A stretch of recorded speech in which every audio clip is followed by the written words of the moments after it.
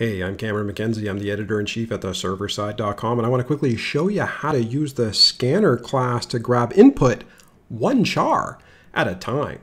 As you can see, I've got the Java doc for the scanner class here, and if I scroll down into the bowels of this Java doc, you'll see fantastic methods like nextInt, nextFloat, nextDouble, nextByte, nextBoolean, nextBig integer, nextBig decimal, but you won't find nextChar. And you can't tell a Java developer that there's no nextChar method for the scanner class without them wanting to create one of their own. So that's what I thought we'd do. I've got this little replit right here. I've already imported java.util. So starting off, I can just start off by creating a new scanner. You just do that by saying, hey, pass system in. That will grab input from the command line. I don't know, maybe as you grab input, you might want to bring that in initially as a string. String input equals, what is it? It's scanner dot, I always forget what that is, next, because we want the next thing that's put in. And I don't know, why don't we do system dot out.println, and we'll just println the input. Now I'm just doing this as the structure for the class we want to create.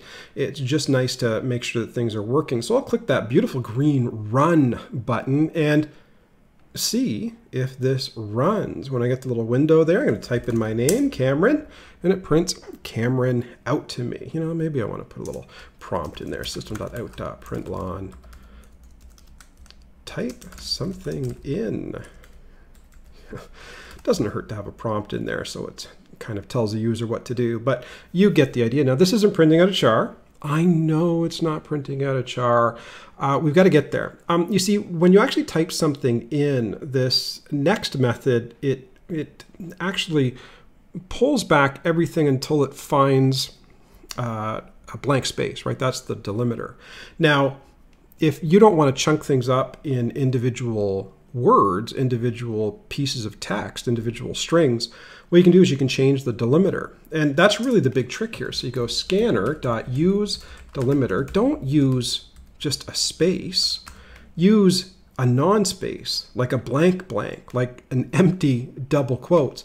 And now we're saying scanner, keep giving me input, but split it up basically every time you see a new character. So that's the trick. The default is space, right? Every time it sees a space, it pulls back the next word. If you do that, it's going to give you your input one char at a time. So now it's going to chunk out a word like Cameron. That is a beautiful word. One letter at a time. So to go through it, we'll need a loop. So I'll do a little while loop. So while that scanner has next input to be processed, let's do something. And what is it we're going to do? Well, I guess we could start off by just doing string input next and copying all of this good code in here. And then we can delete that there. We don't need that anymore. I don't know, does that look handsome? Well, you got to spell these things properly. I'm not doing too well on my keyboard today, but you get the idea. Okay, so this all looks handsome here. Let's see what will happen if I run this. I'll click the run button. It'll say, hey, type something in. I'll type in Cameron. Geez, I almost spelled my name wrong there. Spelled my name wrong twice. And there you go, it printed out one character at a time. So this looks like we are feature complete, but we are not, because we're still using strings, right? The requirements for this use case was throw in a char. So how can we do that? Well, make that a char. We'll still call it input scanner.next, but instead of scanner.next, we say char at 0, right? That gets you the first element in a string, zero-based counting. Now, if the string only has one element in it, well, the first character that you're going to get is the whole character of the string, right? The char. So this now gives us our output back as a char.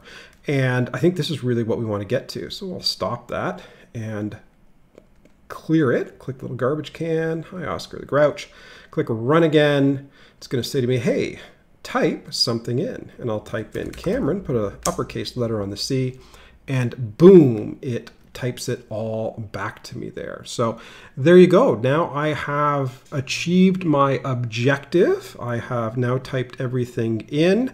By the way, it will still process things like carriage returns. So if you want, you might want to, say, hey, if that input is equal to, a new line character or an end of file or something like that, just get out of there. And so that might be something that you want to do. So if input equals n, a new line, oh, look at that, silly me, single quotes for a character. I almost thought I was working with a string there, and of course I'm not. That pulls the character in. I see no red squiggly lines. I click run, and this might work even a little bit better. So type in Cameron McKenzie, and boom, we get my whole name, and we get that return, which takes us back to the end of the line. And so there you go. That's just a simple little program that gives you a nextChar method for the scanner class. Now, if you enjoyed that tutorial, why don't you head over to theserverside.com. I'm the editor-in-chief over there. We've got lots of great tutorials on Java, input, Jakarta EE, Git, GitHub, DevOps, microservices, you name it. If you're interested in my personal antics, you can follow me on Twitter. But why don't you subscribe on the YouTube?